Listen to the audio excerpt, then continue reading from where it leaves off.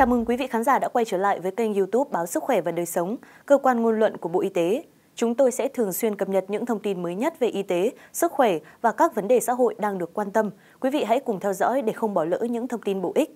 Thưa quý vị và các bạn, thời gian gần đây, ở huyện Yên Thế, Bắc Giang đã xuất hiện một ổ dịch vô cùng phức tạp do chưa xác định được nguồn lây. Số người liên quan đến ổ dịch lớn, nguy cơ lây nhiễm cao trên diện rộng do trường hợp F0 đã đến nhiều địa điểm, trong đó có những nơi tập trung đông người. Trước những diễn biến phức tạp của dịch bệnh trên địa bàn, UBND huyện Yên Thế, tỉnh Bắc Giang vừa có văn bản hỏa tốc thông báo cho học sinh tạm dừng đến trường kể từ ngày 3 tháng 11 cho đến khi có thông báo mới. Bà Trần Thị Ánh Tuyết, trưởng phòng giáo dục đào tạo huyện Yên Thế, tỉnh Bắc Giang cho hay, UBND huyện Yên Thế cho học sinh các trường mầm non, tiểu học, trung học cơ sở, trung học phổ thông, trung cấp nghề trên địa bàn huyện tạm dừng đến trường nhằm bảo đảm công tác phòng chống dịch bệnh COVID-19. Trong thời gian học sinh tạm dừng đến trường để phòng chống dịch bệnh COVID-19, các cơ sở giáo dục mầm non không tổ chức dạy học trực tuyến, chỉ tập trung phối hợp, hướng dẫn, hỗ trợ phụ huynh nuôi dưỡng, chăm sóc, giáo dục trẻ ở nhà theo các kênh phù hợp. Các trường tiểu học, trung học cơ sở, trung học phổ thông và trung cấp nghề miền núi Yên Thế triển khai dạy học trực tuyến theo yêu cầu, hướng dẫn, chỉ đạo của Sở Giáo dục và Đào tạo, Phòng Giáo dục và Đào tạo. Riêng trường phổ thông dân tộc nội trú huyện Yên Thế tiếp tục dạy học trực tiếp nhưng phải đảm bảo công tác quản lý giáo viên, học sinh gắn với thực hiện tốt các biện pháp phòng chống dịch. UBND huyện Yên Thế cũng lưu ý, trong thời gian học sinh nghỉ học, cán bộ, giáo viên, nhân viên thuộc các cơ sở giáo dục tiếp tục thực hiện nhiệm vụ, đảm bảo thực hiện đầy đủ các nhiệm vụ chuyên môn và công tác phòng chống dịch theo quy định. Đồng thời, chủ động phối hợp với phụ huynh học sinh trong công tác quản lý và theo dõi sức khỏe của học sinh, bảo đảm thực hiện tốt công tác phòng chống dịch theo hướng dẫn của Bộ Y tế, Bộ Giáo dục Đào tạo và yêu cầu của Ban chỉ đạo phòng chống dịch các cấp. Trước đó vào tối ngày 2 tháng 11, UBND tỉnh Bắc Giang thông tin, trong ngày 2 tháng 11, trên địa bàn tỉnh phát hiện thêm 17 trường hợp F0, trong đó đã phát hiện một ca F0 đi từ tỉnh Bắc Ninh về thị trấn Bố Hạ và xã Hương Vĩ, huyện Yên Thế, từ ngày 29 đến ngày 31 tháng 10. Qua truy vết, xét nghiệm những người liên quan đến trường hợp này đã phát hiện thêm 8 F0. Bên cạnh các cơ sở giáo dục trên địa bàn tỉnh Bắc Giang phải cho học sinh tạm dừng đến trường, mới đây, tỉnh đã tiếp tục chỉ đạo thực hiện tổng rà soát, xét nghiệm toàn bộ quản lý, nhân viên, người phục vụ tại 100% các quán bia, cơ sở kinh doanh karaoke, massage, xông hơi trên địa bàn toàn tỉnh. Trước đó, trước diễn biến phức tạp của dịch COVID-19 trên địa bàn tỉnh Bắc Giang, đặc biệt trong ngày 2 tháng 11 trên địa bàn huyện Yên Thế và huyện Lạng Giang đã phát hiện 12 người mắc COVID-19 là nhân viên phục vụ tại các quán bia karaoke, 11 trường hợp tại huyện Yên Thế, 1 trường hợp tại huyện Lạng Giang. Theo đánh giá của Ban chỉ đạo phòng chống dịch COVID-19 của tỉnh Bắc Giang, đây là những trường hợp có mối quan hệ rất phức tạp, nguy cơ lây lan dịch bệnh cho nhiều người và rất khó cho công tác điều tra truy vết. Nhằm kịp thời ngăn chặn nguồn lây nhiễm COVID-19 và quản lý chặt chẽ các đối tượng trên, tỉnh Bắc Giang chỉ đạo các địa phương khẩn trương thực hiện tổng rà soát, xét nghiệm toàn bộ quản lý, nhân viên, người phục vụ tại 100% các quán bia, cơ sở kinh doanh karaoke, massage, xông hơi trên địa bàn toàn tỉnh, hoàn thành trong ngày 3 tháng 11. Chủ tịch UBND, trưởng công an cấp xã chịu trách nhiệm cá nhân nếu để sót lọt đối tượng. Đồng thời qua rà soát nếu phát hiện những trường hợp đến địa bàn nhưng không khai báo y tế, không thực hiện cách ly theo dõi sức khỏe, không đăng ký tạm trú theo quy định, lực lượng chức năng sẽ xử phạt nghiêm, nhất là các quán karaoke hoạt động khi chưa được phép. Ban chỉ đạo phòng chống dịch COVID-19 của các huyện, thành phố yêu cầu các chủ quán bia, cơ sở kinh doanh karaoke, massage, xông hơi trên địa bàn ký cam kết thực hiện nghiêm các quy định về phòng chống dịch và yêu cầu nhân viên phải xét nghiệm COVID-19 bằng phương pháp RT-PCR 3 ngày một lần. Thưa quý vị và các bạn, trước đó, tức tối ngày 2 tháng 11, tỉnh Bắc Giang ghi nhận có 9 trường hợp F0 tại chùm ca bệnh COVID-19 tại xã Hương Vĩ, huyện Yên Thế. Nguồn lây bệnh ban đầu được xác định là công nhân của công ty trách nhiệm hữu hạn Tùng Thành ở Quế Võ, Bắc Ninh về địa bàn. Ban chỉ đạo phòng chống dịch tỉnh Bắc Giang nhận định đây là ổ dịch rất phức tạp do các trường hợp F0 tiếp xúc nhiều người liên quan đến quán ăn, cỗ cưới, trường mầm non. Nhận định tình hình phức tạp của chùm bệnh này, ngay lập tức, địa phương đã có chỉ đạo khẩn trương để ngăn chặn dịch bệnh. Theo đó, để sớm đẩy lùi dịch bệnh, Chủ tịch UBND tỉnh Bắc Giang yêu cầu Ban chỉ đạo phòng chống dịch COVID-19 các cấp của huyện Yên Thế kích hoạt tất cả các mức độ chống dịch cao nhất, không được chủ quan, đề cao cảnh giác, tập trung các biện pháp mạnh, quyết liệt để nhanh chóng khống chế ổ dịch, không để bùng phát mạnh hay lây lan sang các địa bàn lân cận. Cùng với đó, huyện Yên Thế ngừng tất cả các hoạt động đông người, tổng rà soát tất cả các địa điểm có nguy cơ cao, xét nghiệm toàn bộ người mới về địa phương, xử lý nghiêm các trường hợp vi phạm, bảo vệ nghiêm ngặt bệnh viện, trung tâm y tế huyện, tổ chức lực lượng sẵn sàng truy viện cho các xã, thị trấn. Tập trung các lực lượng cho công tác phòng chống dịch, kiện toàn Ban chỉ đạo phòng chống dịch huyện, các tiểu ban giúp việc Ban chỉ đạo phòng chống dịch huyện, hình thành cơ chế báo cáo nhanh công tác phòng chống dịch trên địa bàn, báo cáo kịp thời những điều kiện hỗ trợ cho công tác phòng chống dịch.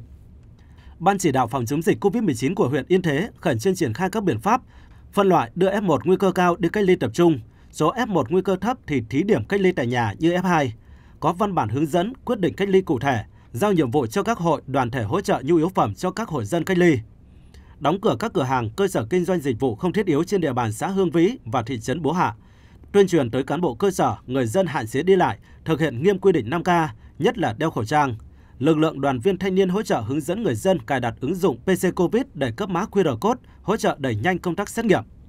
Trong đêm ngày 2 tháng 11, Sở Y tế chỉ đạo Trung tâm Kiểm soát Bệnh tật tỉnh, các cơ sở y tế hỗ trợ lực lượng y tế địa phương lấy mẫu xét nghiệm toàn bộ người dân xã Hương Vĩ, thị trấn Bố Hạ. Cấp ủy chính quyền địa phương theo đúng phương châm mỗi xã, thị trấn là một pháo đài, phát huy đúng vai trò là của pháo đài, mỗi người dân là chiến sĩ trong phòng chống dịch, thực hiện nghiêm quy định 5K, tăng cường đẩy mạnh tuyên truyền để người dân nắm được tình hình dịch, các biện pháp của chính quyền và vào cuộc, phát động để các cán bộ, đảng viên, hội viên, đoàn viên tích cực tham gia chống dịch. Nếu như phát sinh thêm ca bệnh có tình tiết phức tạp, địa phương phải nâng cấp độ chống dịch lên, chuẩn bị sẵn các cơ sở cách ly tập trung. Ban chỉ đạo phòng chống dịch COVID-19 của huyện thông báo tới người dân thị trấn Bố Hạ, xã Hương Vĩ, ai ở nhà đó, không ra ngoài khi không có việc cần thiết, kể cả công nhân trong các khu cụm công nghiệp. Tập trung củng cố hoạt động của tổ COVID-19 cộng đồng, phối hợp chặt chẽ với các lực lượng chức năng, đẩy nhanh điều tra truy vết, không để sót trường hợp nào. Đồng thời tuyên truyền tới người dân để nâng cao ý thức trong phòng chống dịch, nhất là thực hiện khai báo y tế, công tác truy vết vừa nhanh song phải kỹ, đồng thời làm rõ nguồn lây và đường lây của dịch. Công an huyện tiếp tục điều tra củng cố hồ sơ, phối hợp xử lý nghiêm vi phạm để răn đe các trường hợp khác. Lực lượng chức năng siết chặt quản lý tại các chốt kiểm soát, không để bỏ sót trường hợp liên quan, tuyên truyền đến người dân các địa phương khác không có việc thực sự cần thiết không đến xã Hương Vĩ, thị trấn Bố Hạ trong thời gian này. Đối với cán bộ công chức, nếu không thực hiện nhiệm vụ, tuyệt đối không rời khỏi địa bàn. Huyện Yên Thế nghiên cứu in mẫu tờ khai y tế phát đến từng hộ dân để thực hiện khai báo toàn dân trong thời gian sớm nhất. Thưa quý vị và các bạn, trong bối cảnh dịch bệnh, hành động làm lây lan dịch bệnh ra cộng đồng là hành vi vi phạm pháp luật. Liên quan đến sự việc này, hiện Chủ tịch UBND tỉnh Bắc Giang giao Công an tỉnh chỉ đạo điều tra, khởi tố vụ án làm lây lan dịch bệnh. Trước đó, UBND tỉnh cũng đã có văn bản phê bình những sai sót và lơ là trong công tác phòng chống dịch bệnh đối với Chủ tịch huyện Yên Thế.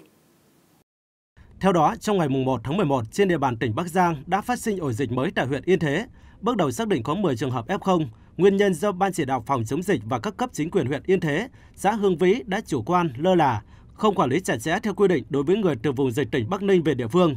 Trường hợp NVH là công nhân công ty trách nhiệm hữu hạn Tùng Thành, làm ở Quế Võ, Bắc Ninh. Đây là ổ dịch rất phức tạp do các trường hợp F0 tiếp xúc nhiều người liên quan đến quán ăn, đám cưới, trường mầm non. Trước tình hình dịch trên, Chủ tịch UBND tỉnh, Phó Ban Thường trực Ban chỉ đạo phòng chống dịch COVID-19 của tỉnh Bắc Giang nghiêm khắc phê bình Ban chỉ đạo phòng chống dịch của huyện Yên Thế, cá nhân đồng chí trưởng Ban chỉ đạo phòng chống dịch của huyện và đồng chí Chủ tịch UBND huyện Yên Thế, để nhanh chóng kiểm soát, khống chế ổ dịch tại xã Hương Vĩ, huyện Yên Thế, đồng thời tăng cường các biện pháp phòng chống dịch, kịp thời phát hiện, ngăn chặn không để dịch từ bên ngoài xâm nhập vào địa bàn tỉnh. Chủ tịch UBND tỉnh Bắc Giang yêu cầu huyện Yên Thế tập trung cao lực lượng thực hiện khẩn trương khoanh vùng, truy vết, điều tra, xét nghiệm, cách ly nhằm ngăn chặn sự lây lan của ổ dịch, tạm dừng các hoạt động tập trung đông người và áp dụng các biện pháp khác trong phạm vi thẩm quyền để khống chế thành công ổ dịch trong một tuần. Giám đốc Công an tỉnh Bắc Giang chỉ đạo Công an huyện Yên Thế khẩn trương điều tra, khởi tố vụ án làm lây lan dịch bệnh truyền nhiễm trên địa bàn huyện Yên Thế, xử lý nghiêm các trường hợp vi phạm. Giám đốc Sở Nội vụ chủ trì phối hợp với huyện ủy Yên Thế tham mưu cho Ban chỉ đạo phòng chống dịch của tỉnh, Chủ tịch UBND tỉnh xem xét xử lý nghiêm trách nhiệm của tập thể, cá nhân liên quan để lây lan dịch bệnh trên địa bàn.